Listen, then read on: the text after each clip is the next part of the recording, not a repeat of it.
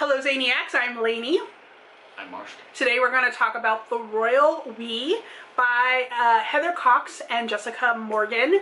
The Royal We is the story of a girl who goes to Oxford to study art and meets the Prince of England.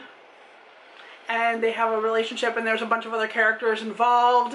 And it's really like a will they, won't they, because he is the crown prince and she's an American, so it's kind of taboo. It's like the whole Meghan Markle thing. So, you know, if you're familiar with Meghan Markle and the prince, who is not going to be king, that is a twist. So this prince is going to be king. Meghan Markle did not marry the one line to the throne, really. So it is a very long book. It was 18 hours of audiobook, and that's how I listened to it. But I am reading the sequel right now, so I had to read the first one because I needed to know what happened. First, let me get your thoughts as to the premise of this book. Some part of me feels like it's like the Princess Diaries. Oh, you know what? I got that vibe. Totally got the vibe of Princess Diaries, Christmas Prince. Yeah, that's another one. It was kind of like, yeah, it's kind of like that. Okay. So yeah, I got the gist. Yeah. Also, the selection is kind of like that. Although the selection isn't an American UK thing, it's still kind of like, you know, the commoner meets the royal.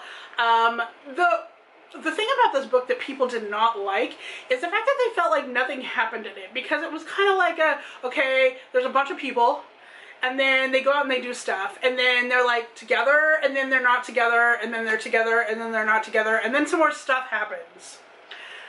To me, I actually really dug the characters in this book.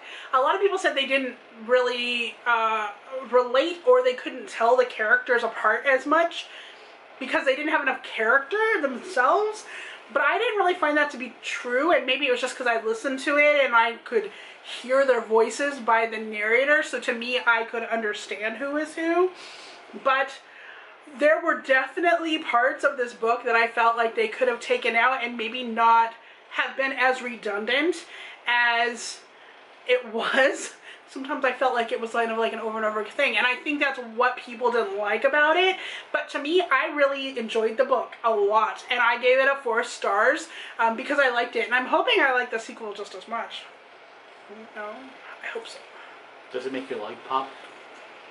Oh, yes. Like the Princess Diaries thing. I gotcha. I gotcha. So thank you so much for our review of The Royal We, and until next time. Stay Zainey.